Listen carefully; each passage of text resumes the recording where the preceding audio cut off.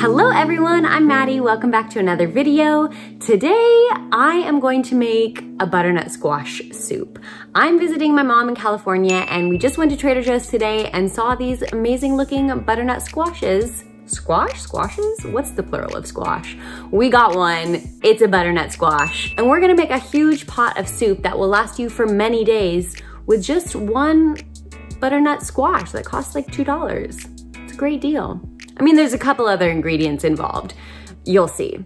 But overall, this soup is gonna be very inexpensive per serving and it's gonna be really healthy. It's whole food plant-based. You don't need to use any oil. It's only a few ingredients. You probably have most of them at home already. Let's make it together.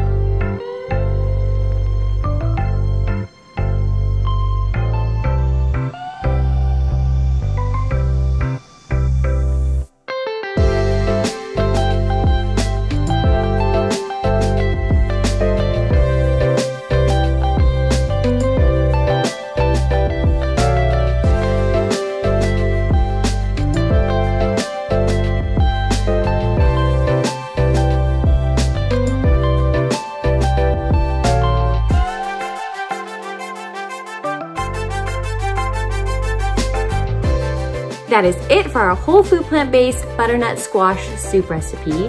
I really hope you guys enjoyed this video and definitely try it at home. It was really easy to make and it's really healthy and inexpensive too.